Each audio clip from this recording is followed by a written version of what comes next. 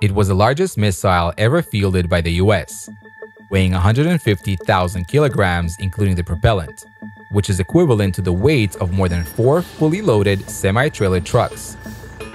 The Titan II was a two-stage liquid fuel rocket. Each stage contained its own fuel and oxidizer tanks arranged in tandem, with the tank walls forming the outer skin of the missile. The second stage carried the re-entry vehicle, equipped with a single thermonuclear warhead, a weapon with a yield of 9 megatons, or about 600 times more powerful than Little Boy, the first atomic bomb dropped on Hiroshima in 1945. Its range was an impressive 10,000 kilometers, able to strike its target in just 30 minutes.